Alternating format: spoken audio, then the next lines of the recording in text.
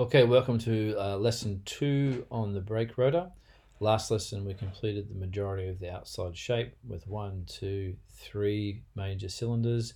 We put the wheel studs on, we removed this circular section here.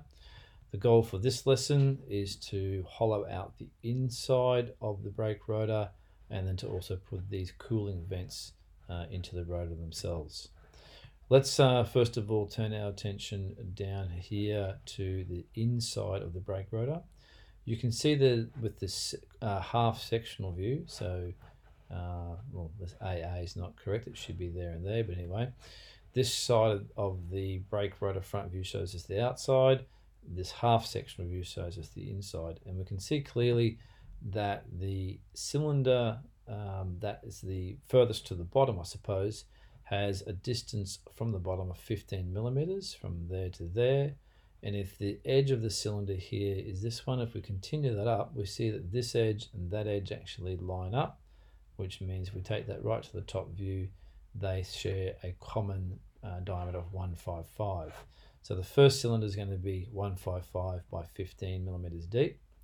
We then see there's a change in the size of the hollowing out, and it drops down to this size here, so we project that up to the top view, and we can see a hidden detail line here representing that edge, and that's a diameter of 134, and it's a depth from the very beginning of 30 or another 15, and then we see a hole going through the center, so we take that up, project that up, and we can see it's this hole here, which is a diameter of 45. So there's 3 holes to put in, 1, 2, 3. The second thing to do is to look at the details surrounding these vents, or these cooling vents that are cooling vents that go through the brake rotor. The vents are there to prevent the rotor from getting overly hot. A brake rotor works only on friction. With too much friction, too much heat, they could get so hot that they can actually boil the hydraulic fluid in your brake line and the brakes fail. So these vents are very important. So if we have a look here, we can see that there are, I think if I counted all those vents up, there's actually 22 vents, and the distance from one side of the vent to the other is 13.5. Over here on the left hand side we have detail B, there it is there, it's enlarged over here, and it shows us that from the bottom of the brake rotor we have a distance of 6.5, and then the vents actually start, and then they go a distance, 7 millimeters, and then another 6.5 on top. So let's first of all do these 3 cylinders, and then we'll come back to the vents, and then last of all we'll do this little indent here as well. Okay, so back to Fusion, over to the brake rotor tutorial 2. Oops, there it is there. And the first thing we'll do is to flip the whole thing over, and we're going to put in the first cylinder on the bottom, sketching on the surface as we always do. And C for circle, find the center, and this first center was a distance of 155. Stop the sketch and maybe revolve it back, and then E for extrude, select that, and we're going to pull it into the object a distance of 15. So I'm going to go the opposite direction and change that to -15. Make sure it says cut and click OK. I think that's correct, 155. Not too sure whether I've got my sizes right. Let's go back and check. Outside diameter there and there, bring it up. Yep, no, that's correct, 155. All right, back to my drawing. Now let's create the second cylinder, so on this next surface. So I'm going to rotate things around a bit. I'm going to choose this next internal surface here. Actually, I'm going to do the outside surface. I'm going to choose this one because the distance is 30 from there to the very bottom. Doesn't really matter which sketch you draw this on, I suppose. There, sketch, and the next diameter down is 134. So let's C for circle, and 134. Stop the sketch. And let's select that sketch, E for extrude. I'm going to drag it back in there, distance of 30 millimeters. Now that's 30 millimeters from the bottom. If you had made that sketch on the next cylinder up, it would obviously be 15. And cut and OK. Last one to do then is the hole through the center of diameter of 45 or 46. There it is there, 45. So on here, sketch again, C for circle, 45 it is. Nope, not that one. Try that again, 45. Stop the sketch and let's extrude that out through the top. Okay, let's have a look. Yeah, that's starting to come together. That's good. All right, so now let's put these vents going through here. All right, so what we're going to do is create another sketch, but we really want to create that sketch out here tangent to the edge of the cylinder. So what I'm going to do is just go back to home view, so this sort of spins it back into its correct orientation. And then I'm going to show you how we can put a work plane at a tangent to a surface, and then we'll use that work plane to draw a sketch on it. So go to construct icon, and then scroll down until you find work plane tangent. Where are you? I've lost it. There it is there, tangent plane. So this is going to be a plane that touches the edge of the cylinder on its curved surface but doesn't cut it. And we can set the angle from the other surface. I'll show you what I mean in a second. Tangent plane, select the cylindrical surface. Doesn't matter where you select it. But you'll see here that it actually then gives us an option to be at an angle to a reference plane. So it's chosen that face as the cylindrical face. If you click reference plane, and then I was to select, where did those other ones go? Can't quite see my original planes there now. If I turn that off, what is, no, that's interesting. It's not letting me snap to that. Well, okay. Well, I'm going to take a punt here. I'm going to guess that that's actually made it parallel to that plane there, which is a bit weird, but anyway. And click OK. You can see there that this surface is now tangential to that plane. We're going to select that surface. We're going to sketch onto that surface now the shape that we need to make for the vents. So I'm going to zoom in here. That's my center. That's my center going through the whole object. So I need to draw a rectangle roughly, what was it? I think it was 13.5 long by 7 high. So R for rectangle, and I'm going to draw it so it starts top left, finishes bottom right, like so. The height was 7. Hit tab for the next one, 13.5, and then hit enter. Now you can see it's not in the correct position. So now we're going to do some dimensions to pull that back to the correct position. So D for dimension, click this line, then click the center and drag down. Now we need to know half of 13.5. That's pretty simple. You can type 13.5/2, hit the enter key, and it does the calculation for you. The other dimension we need to know is the distance from the bottom edge to the bottom of our object, which from our drawing said it was 6.5. So D for dimension, bottom edge, and 6.5. And if all that's going according to plan, we've now got the profile for the vent in the correct position.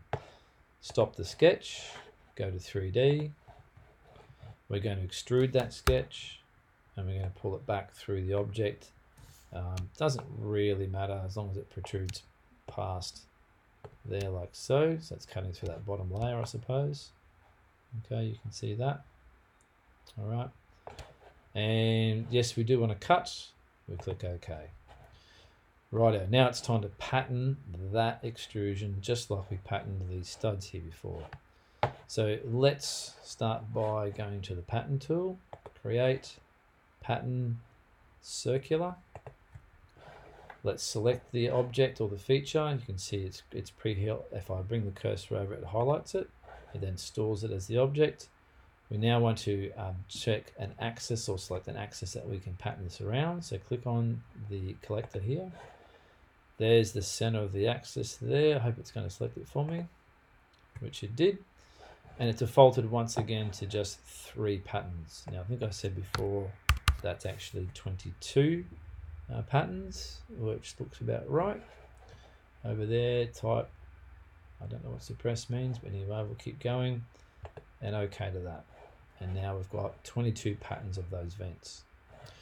Back to our drawing, the last thing to do is to create this small recess here. So if we were to look on our diameters here, we can see that the outside diameter was 250 and the inside diameter of this surface here is 244. So the distance from the edge of this internal to this edge here is a distance of difference, what's that, 6 millimeters? So that's going to be 3 millimeters over its radius. So the distance from there to there is going to be 3 millimeters. So 3 millimeters by there, we're going to draw a rectangle and then revolve it around. Okay, to do that, back to here, we're going to do a similar process as we did before. We're going to choose a sketch to go on a work plane through the center. So just so I can orientate that again. So I'm going to choose this center work plane in here if I can. It doesn't matter which one I choose really, as long as it's going through the center. There it is there. Now I'm going to draw a rectangle over here on the side. I can draw it either side, doesn't really matter. I'm going to zoom in on the right hand side. And I probably do need some reference points. So what I might do is use my project tool once again. Project. And I'm going to select this top edge here, 1, and the bottom edge. Click OK. And then I'm going to draw a line down here to represent the very outside of the profile that we're drawing. So L for line, click once, twice. So that's the very furthest extent. So that's if, like, I suppose if it was going to be there in position. So now we need to draw a rectangle that's 3 millimeters in and also lines up with these two edges here. So R for rectangle. Now I wonder if I can bring this across. No, it's not going to do it. All right. So what I'm going to do is just snap to here, roundabout, click once, and I'm going to type in the distance of 7, tab, and the thickness of 3, and then return. And the last thing I need to do is just make sure this is correctly dimensioned from this top edge to this top here. So D for dimension, once there, twice there, drag it out. That needs to be 6.5 exactly. And stop the sketch. Back to 3D. Now where's that sketch gone? There it is there. You can see it. You can select that. Or you can just go to revolve first, doesn't really matter. We're going to revolve that around. So click on revolve. You see if I selected it, then it becomes the profile automatically. Click on the axis. Where's the axis? There it is there. And it revolves around and it defaults to cut. It's gone full all the way around. We click OK. And happy days. All right, let's quickly go back and see if there's anything we missed. And somewhere on here it should talk about rounds. Here we go. All rounds and fillets are 1 millimeter. So wherever we have horizontal surfaces meeting vertical surfaces is in this corner. We have a round 1, outside 2, 3, 4, 5, 6, 7. On the inside here, 8, 9, 10, 11. So basically where we have a horizontal and a vertical meeting on the cylindrical surfaces, we want to put a 1 mil round. So we could do that. I won't do them all for you, it's going to be boring. But I'm going to choose this edge. I'm going to hold down, I think, Command. I think you do more than one. 1, 2, 3. I won't do that one. 4, 5, 6, 7. Hold down Shift, spin it around. It's a bit confusing. Hold down Command again. 8, internal 1, 9, another internal, another internal, another internal. I think I've got them all. Hold down Shift, spin it back. And now come up to our rounds, which I always forget where it is. There it is there, it's in fillet. And it's a 1 millimeter round. I can put that information in there.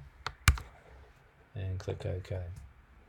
So we've now got the rounds applied to all those surfaces, internal and external. Rounds and fillets. Okay, hit save. And I think we're just about done. One last check.